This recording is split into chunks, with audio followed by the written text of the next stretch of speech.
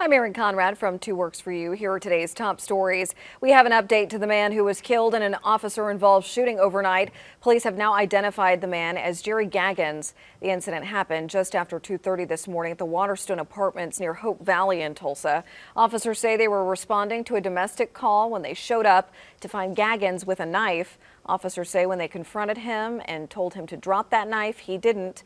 2 police officers and a security guard opened fire. Gaggins was taken to the hospital in critical condition where he died.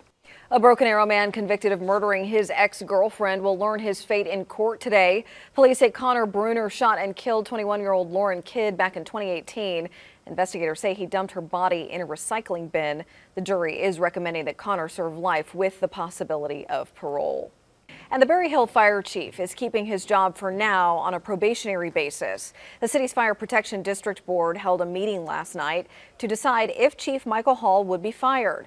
More than a dozen Berry Hill citizens spoke up in favor of Chief Hall. Chief Hall is on probation until the end of the year and will be reviewed every 2 months. And let's get a check of that forecast with meteorologist Kerrigan Chauvin.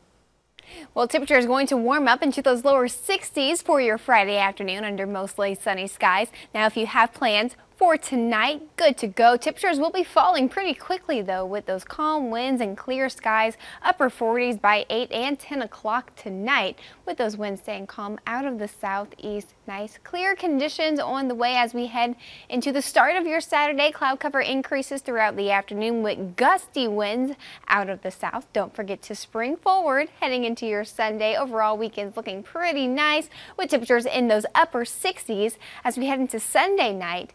Tracking the chance for showers, even an occasional thunderstorm by the time we roll into early Monday morning. Tuesday, cooler with a high of 72 after reaching mid-70s on Monday. Mid-70s are back on Wednesday with additional chances for showers and storms for your Wednesday and Thursday, clearing up by next weekend. Erin? All right, thank you, Kerrigan. That was a look at our digital update. Keep checking back for updates all throughout the day. I'm Erin Conrad. 2 Works for You.